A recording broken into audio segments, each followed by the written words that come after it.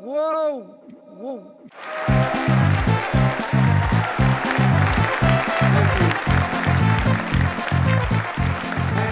Thank you. Thank you, Steve, for that introduction. I'm out. We're the only group of Americans with a low level.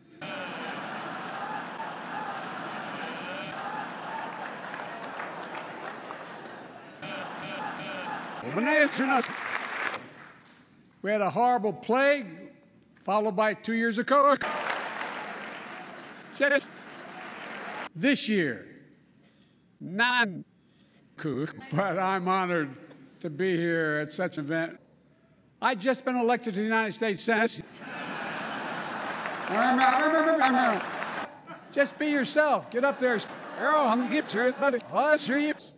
Hard. Made it pretty hard. Although the good news is, if all goes well, I have a real shot at replacing. It was great having him over to the White House the other day, just as he announced he's leaving the shit.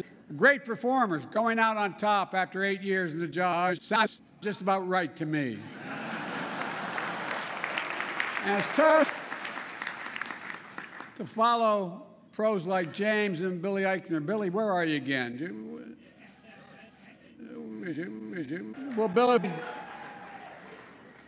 you're famous for interviewing. You're interviewing. Billy, you should know what you're doing. You know it well. Maybe they start to watch it again. I've never had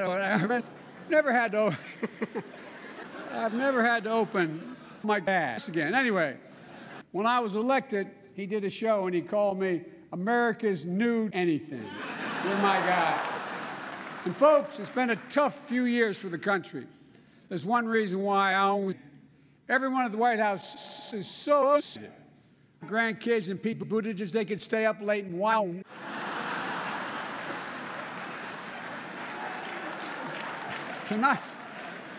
Tonight, we come here to answer a very important question in everybody's mind.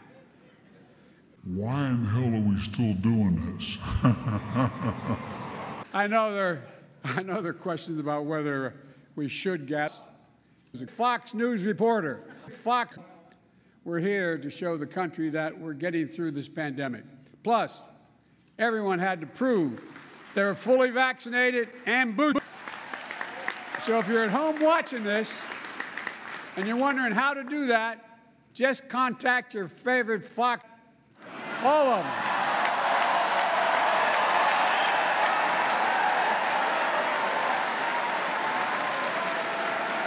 And look. Tear down Mickey Mouse's house.